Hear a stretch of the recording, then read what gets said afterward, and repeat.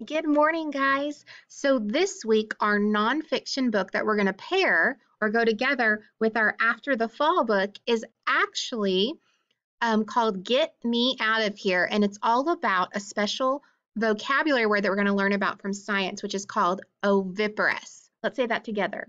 Oviparous. And all that oviparous means that you came from an egg. You hatched from an egg.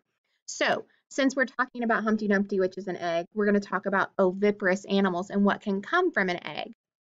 So, right here on our cover from this book, you can see one of the animals that is an oviparous animal, and that is a chick. That's right, chickens hatch with eggs. So, real quick, I just want you to take a minute and brainstorm. Are there any other animals that you know about that hatch from eggs? Let's see. Let's look at our table of contents in this nonfiction book and see if some of the animals you thought about are going to be on there. So in our table of contents, on page 1 it says ovipar, what? And that's just going to help us learn what oviparous means. On page 2, birds. All types of birds hatch from eggs. On page 3, reptiles. Remember, reptiles are animals that are cold-blooded, that have that scaly skin. So a reptile would be something like a crocodile or a snake. And then amphibians on page 4 hatch from eggs or oviparous. Amphibians are like frogs that like to be around the water. Okay, on page 5, fish. So fish hatch from eggs. Page 6, arthropods, which we'll learn what arthropods are.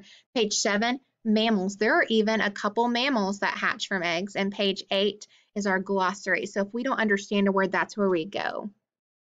So ovipa, what? When we hear the word egg, most of the time we think about chickens or breakfast. But I am sure you know that eggs are an extremely important element in life entering the world. Many animals, including all species of birds, lay eggs. These animals are referred to as oviparous animals. The eggs will look different based on the type of animal and where the egg will rest until it hatches.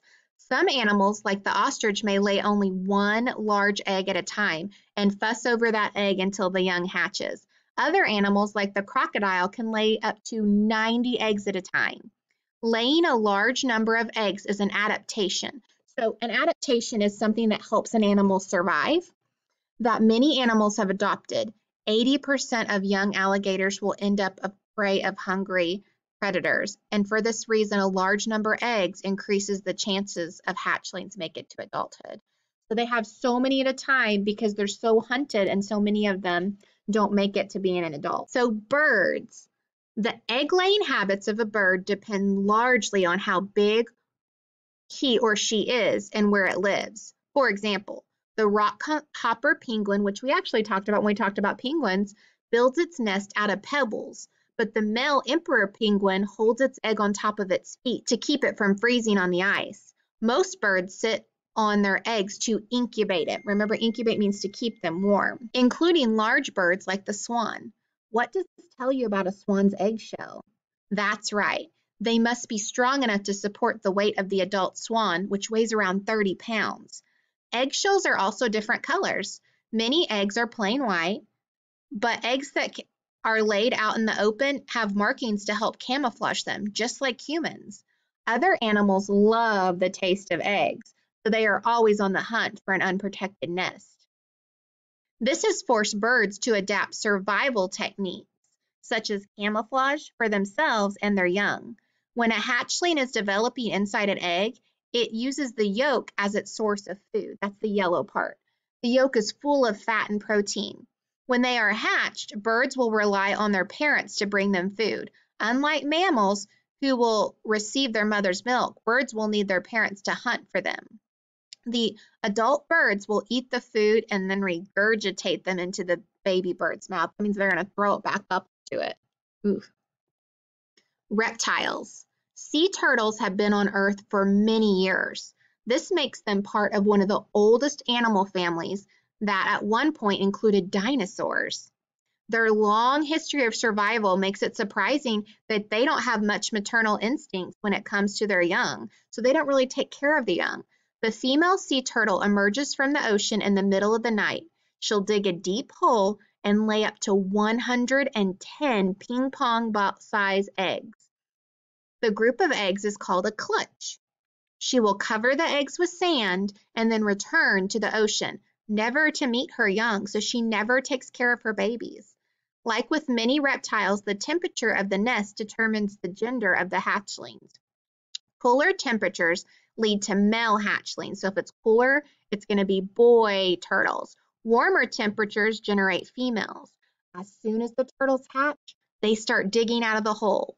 The baby turtles will wait right under the sand until it cools, knowing that cooler sand means it's nighttime. So even right after they hatch, they know they have to wait till it's dark, and there will be less predators between them and the ocean.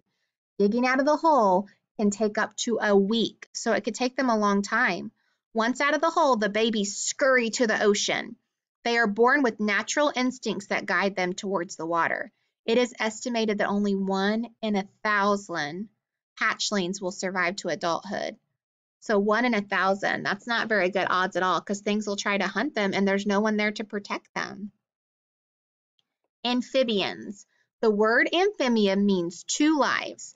These animals start their lives in water breathing through gills like frogs, but then they develop lungs and legs so that they can live on land. All amphibians can breathe and absorb water through their skin. Another characteristic that most amphibians have in common is they have 3 stages of their lives. They start as an egg, then they become a larva, and then they morph into their adult form. Female frogs lay a clump of eggs in a puddle or shallow water.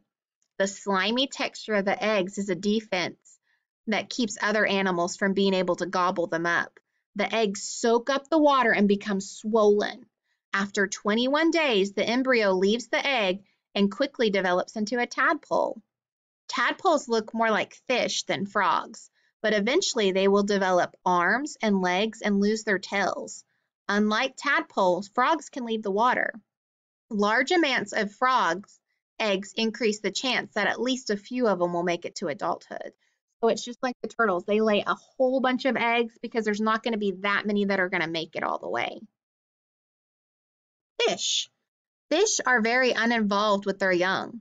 The mother lays the eggs in the water, and the male fish fertilize the eggs. There are only a few kinds of fish, such as the bullhead, who stay around long enough to protect the eggs, or guppies, after they are born. Because so many of the larvae will be eaten before they have a chance to hatch, many fish lay an extremely large amount of eggs. Female cod produce up to 9 million eggs in 1 year. So it takes a lot of them because there's not going to be that many that are going to grow up. Have you heard of a salmon run? This is the time of year when adult salmon leave the ocean and swim upstream through rivers. Grizzly bears and bald eagles have learned to be on the watch for these tasty fish as they migrate. Migrate means from move to one place to another upstream. Although it can be dangerous for the fish, scientists say they have a sense on their body that alerts them when they need to go back up to their birthplace. Once they reach the river entrance, they use their sense of smell to find their exact hatchling ground. Then they lay their eggs, and then they die. Then the cycle starts all over again. Arthropods. I told you we'd learn what this means, arthropods. An arthropod is an animal that does not have a spine like us, that backbone. Instead, it has an exoskeleton. Now, an exoskeleton we're going to talk more about when we talk about insects. So an exoskeleton is like a hard shell, but it's not a full skeleton like ours. And it's on the the outside. A segmented body and at least 6 jointed legs. 80% of all living animals on Earth are arthropods. There are over 1 million different species. Some examples are spiders, lobsters, crabs, scorpions, insects, and shrimp. They are the most diverse animal group. Many people fear the distinct spider known as the tarantula, but they rarely bite unless they are defending their egg sac. Females lay anywhere between 50 to 2,000 eggs in the sac, and then in about 6 to 8 weeks' time, they guard it. Much like birds brood by sitting on their eggs, the tarantula broods by turning the egg sac over and over again. The spiderlings are on their own as soon as they hatch.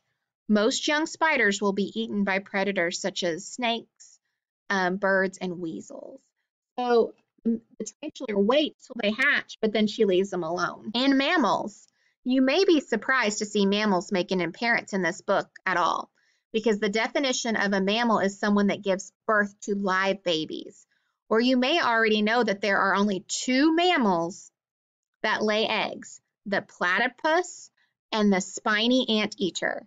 The spiny anteater, also known as the echidna, can be found in Australia and New Guinea, covered in hair and spines. These curious creatures look more like porcupines or hedgehogs. It has taken a long time for scientists to learn about this mammal because they prefer caves and holes underground to escape extreme temperatures. The echidna lays one soft but leathery egg in her pouch. After 10 days, the egg will hatch, and the baby, known as a puggle, will be the size of a jelly bean. The puggle will stay in the pouch and drink its mother's milk for 2 to 3 months. So even though it's a part of an egg, the mother still keeps it in her pouch and then she still feeds it afterwards. These oviparous animals are extremely different, but the one thing they all have in common is just how fascinating they are. And then we have our glossary. So some of the words that you might have heard: absorb means to take something in like liquid. Remember, those fish eggs absorb the water around it and it makes them swell or get bigger. Adaptation is an adjustment or change in order to survive. So camouflage is an adaptation because it helps you survive and hide from your predators. Emerges means to come out of something. And then the exoskeleton is that supportive covering outside of an animal. So it's not a skeleton like ours or anything, okay? And then migrate is to pass from one region to another. And then survival technique are skills or habits that help an animal live. All right, so I'm going to go ahead and show you what we're going to do with our oviparous animal book in Seesaw. All right, so in Seesaw, you are going to have these slides, and it's the different animals that we had on each page, and you can always go back and look. So for example, we talked about birds, and then what you're going to do is you are either going to use the pen to write out the fact about birds and how they're oviparous animals, or you can use the microphone and tell me about how birds and how they hatch and what they do to take care of their young. And then you'll just go to the next slide. So you can tell me what you know about snakes or reptiles and their eggs. And then we have amphibians. Remember, amphibians means two lives. So they start out in the water as their eggs and then they go onto land. And then fish. Tell me about fish and their eggs. And then remember mammals. These are an interesting one because there's only two mammals that can lay eggs. And then you can also tell me about insects or arthropods, okay? All right, you guys are doing such an awesome job. I can't wait to hear about the facts that you learned about our story.